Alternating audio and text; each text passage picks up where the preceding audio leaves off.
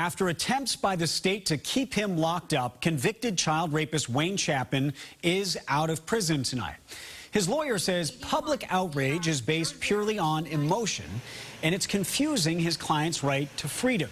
As WBZ's Anaridis reports, his lawyer says Chapman is following the law, not wandering the streets, and that he's getting the help he needs.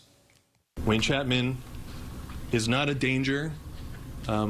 I've said this many times. It's been 4 days since serial rapist Wayne Chapman was released from prison. When released, he had no property, no medications, no identification, not a cent to his name.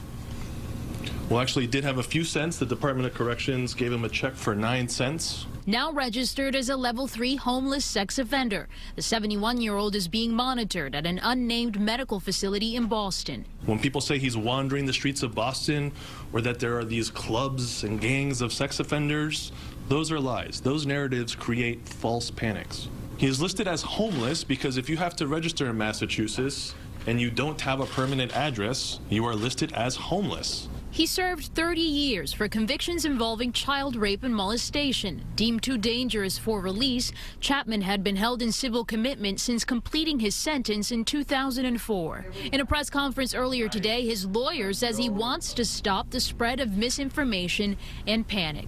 Governor Baker talks about how this was wrong and the system needs to change because it's broken.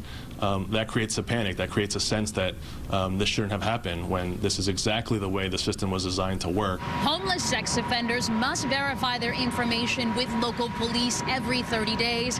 Tenant says that Chapman will remain in this unnamed medical facility until he can find a permanent place to live. Reporting in Boston, I'm Anaridis, WBZ News.